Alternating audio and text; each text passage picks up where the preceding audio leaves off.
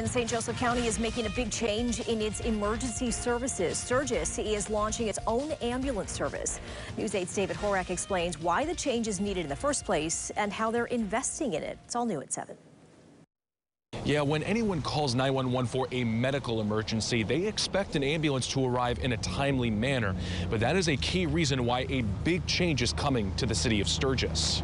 The EMS industry as a whole has really seen some challenges over the last 2 years, specifically with the pandemic relating to staffing.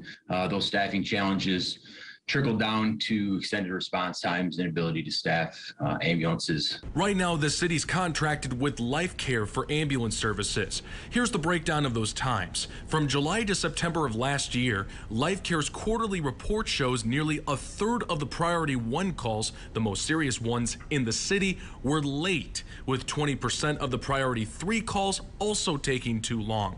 Sturgis Department of Public Safety Director Ryan Banaszak says these are numbers far higher than the response time standards set in the contract. What can we do to help the community out? There's community need here with EMS. How can we assist that problem? The solution? The city will run its own ambulance service, which would respond to emergency calls only.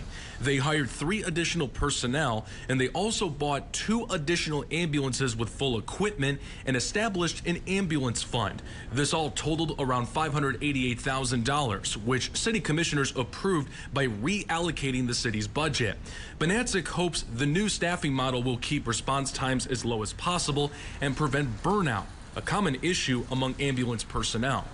Making sure we're staffing accordingly to cover those calls, but also taking into consideration that work-life balance and how do we match that up with the call volume. We kind of jumped in both feet and are excited to be able to provide this service to our community moving forward.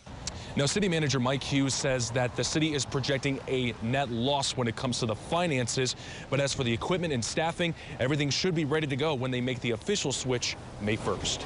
We are in Sturgis. David Horak, News 8.